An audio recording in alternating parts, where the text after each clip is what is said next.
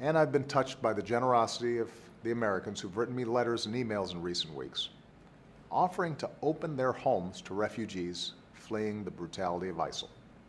Now, people should remember that no refugee can enter our borders until they undergo the highest security checks of anyone traveling to the United States. That was the case before Paris, and it's the case now. And what happened in Paris hasn't stopped Americans from opening their arms anyway. One woman from Pennsylvania wrote to me to say, "Money is tight for us in my household, but I have a guest room. I have a pantry full of food. We can do this."